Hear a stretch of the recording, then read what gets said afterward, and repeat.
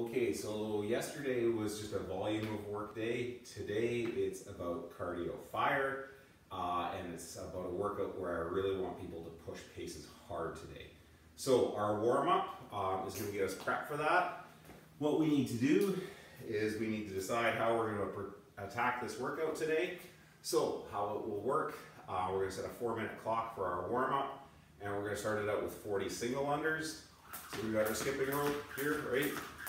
If we're going to be doing double unders, start working on nice high jumps. Get those legs and those muscles, get that muscle memory going for those tall jumps.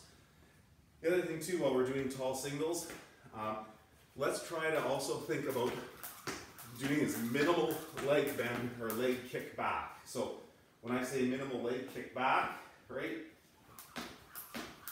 being here, being more efficient, keeping those hands tight to our sides.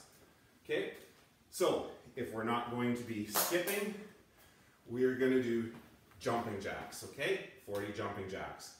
After that, we're going to work into 10 bodyweight RDLs, so soft knee, bending ahead, getting those glutes fired up.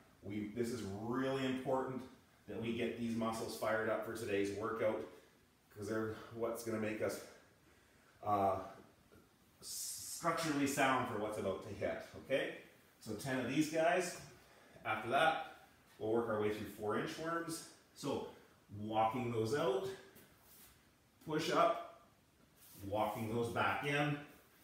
If we don't have our strict push up, walking those out, knees down, push up, knees back up, walking it back in, okay? So that's your warm up. You're doing those movements for 4 minutes. We've got to get that heart rate up. Think about going a little faster each round, okay? Except for those RDLs. The RDLs, we never want to go fast. It's about control and getting muscles firing. So speed up the pace with your jumping jacks or your single unders.